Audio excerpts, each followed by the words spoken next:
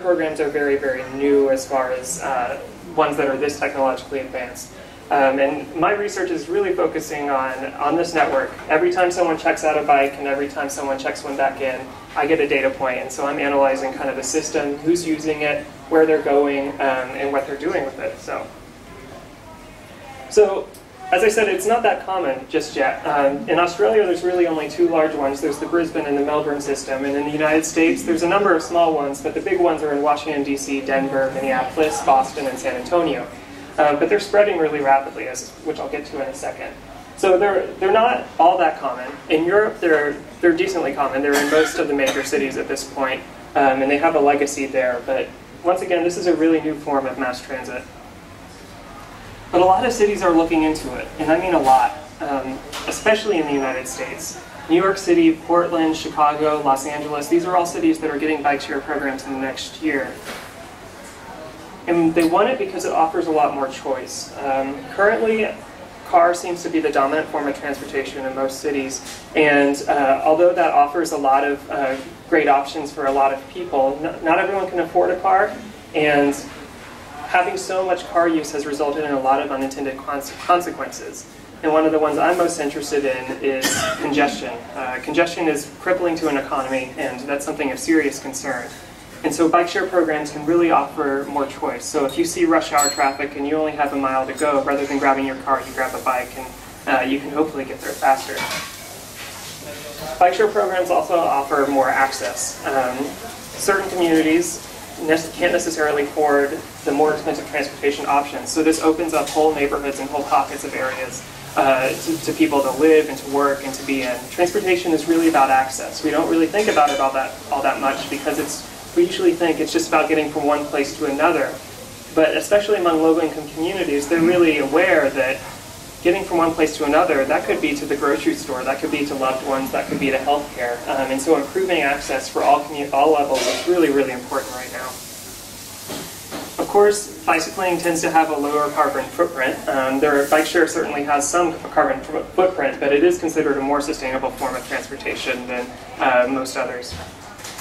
There's also some public health benefits. How I got into planning was I was researching diabetes and obesity, and those rates are really rising in Australia, in the US, and in many places around the world. And those rises in obesity and diabetes rates mirror a decline in active transportation use. So getting people to be active again and incorporating it into their daily routine is really a priority of a lot of cities today. It's also affordable for individuals.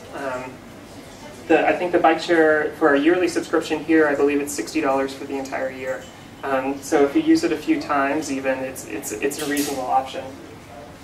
And it's relatively inexpensive for cities. When we talk about transportation investments, we're usually talking about tens of millions of dollars, sometimes into the billions. Bike share programs are not all that expensive relative to other infrastructure projects. But I think the number one reason is they're fun. I was in Washington, D.C. last January, and I've been to DC many times, and it was never as easy as it was that time, because it was just so easy to get around, and it was so fun. We really had a great time doing it, and so I think it's a really good thing for cities to do if they so choose. So I'm doing research, and you might be asking, why? I get this question a lot. Why do we need transportation research? Well, it's kind of like a lot of other fields. It definitely, especially because we're using public money, we want to make sure it's going to be the best use. And if we can improve the transportation system, we really want to. But currently, there's limited existing research. As I said, this is a really new program, so a new form of mass transit. So we really need to start looking and analyzing the systems that are happening right now and seeing if it actually is a good option. Are the costs outweighing the benefits, or is it the other way around, or how does it work?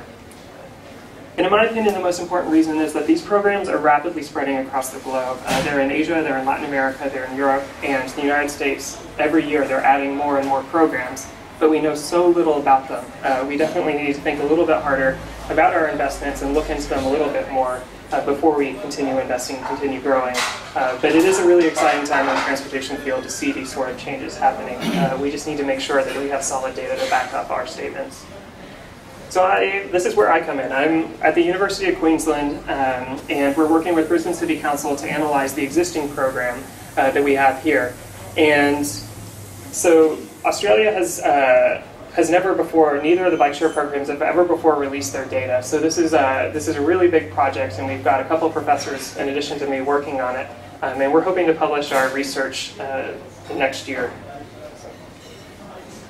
We're looking at two main systems. We're not just looking at Brisbane City Cycle, but also DC's Capital Bike Share. DC's Capital Bike Share is definitely the most successful system in the United States. And the reason we chose these cities is not only do we have the data available for both, but they started within weeks of each other.